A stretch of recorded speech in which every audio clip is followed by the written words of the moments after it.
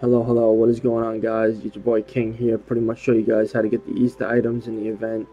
Um, Now let me just change into my little outfit here.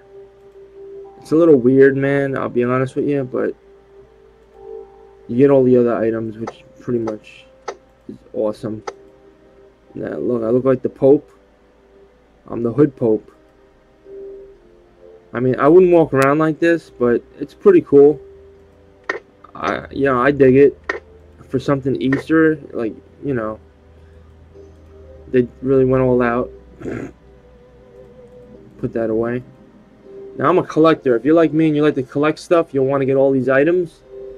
Now, pretty much what you want to do is you want to talk to Diango over here. You want to do holiday items, and you'll be listed with a whole bunch of things like this. You want to collect every single one of them. Because after the Easter event, I don't know if this stuff's going to be available. So, one of my favorite items in the game is the Easter basket. If I could... What's right there? Okay. Thought I lost it. Yeah, Easter basket, you get... That's one of my favorite items.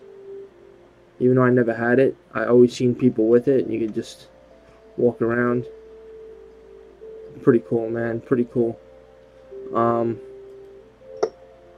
So if you guys are like me and you're lost and you don't know where to go, just follow a YouTube video on how to do the quest. You get the egg mire, and then you get all the event items from talking to Diango. So I hope this video was helpful for you, and I hope you understand how to do it. I hope everyone has a happy Easter. Stay safe. I hope everyone is having a wonderful week. And this is Old School King signing out.